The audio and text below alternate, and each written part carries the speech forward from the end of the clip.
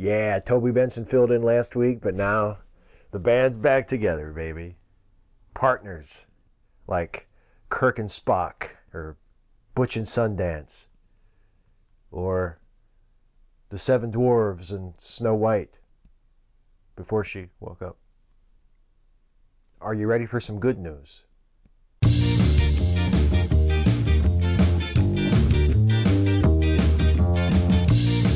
For those of you who are still awake, doctors in Texas have developed a blood test that could significantly improve the treatment of depression.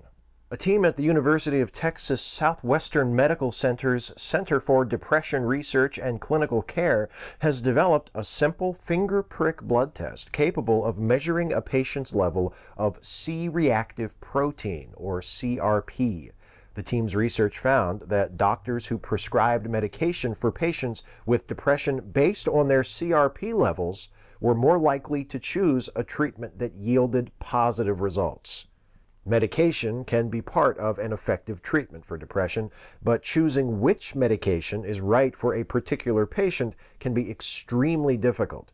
By identifying a biological marker capable of accurately guiding that choice, the UT Southwestern team may have just opened the door for depression treatments to be far more successful in the future. This research is published in the journal Psychoneuroendocrinology.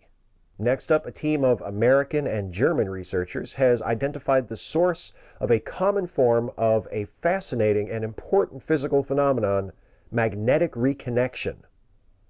Oh, you're up. Momentarily. Magnetic reconnection occurs when the magnetic field in plasma rearranges itself, releasing energy in the process.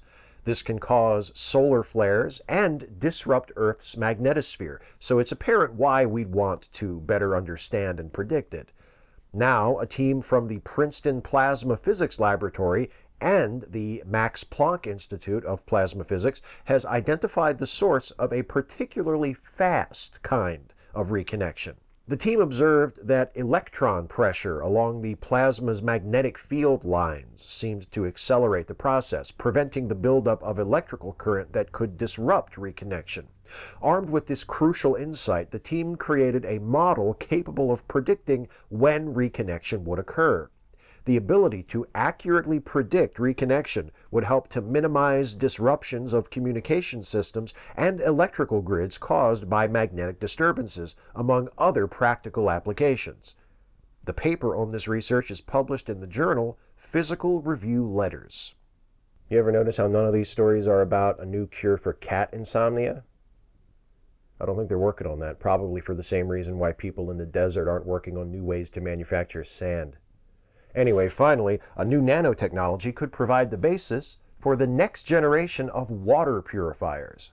Researchers at the Rochester Institute of Technology are developing a new form of water filtration that uses single-walled carbon nanotubes, which are essentially rolled-up pieces of graphene.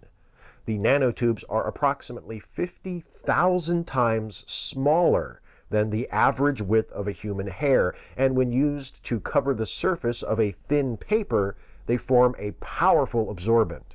Carbon nanotubes are naturally hydrophobic, so when immersed in water, they only absorb contaminants, not water molecules.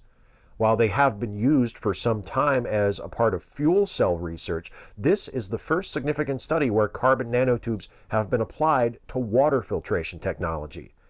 Today, it's an innovative experimental application. Someday soon, it could be an essential tool for responding to environmental disasters. The study is published in the journal Environmental Science Water, Research and Technology. A simple blood test could significantly improve the way doctors treat depression. Scientists figure out how to predict magnetic reconnection, and research using carbon nanotubes could lead to the next generation of water filters. That's the good news. How'd you wake up? Oh, I'm sorry, did I disturb you? Hey folks, thanks for watching this video. I hope you found it worthwhile. If you did, please like, share, and subscribe. And also, please consider helping us to make more videos like this one by supporting this channel through Patreon. You can go to patreon.com/Steve Shives to become a patron. Thanks again for watching, and I'll see you next time.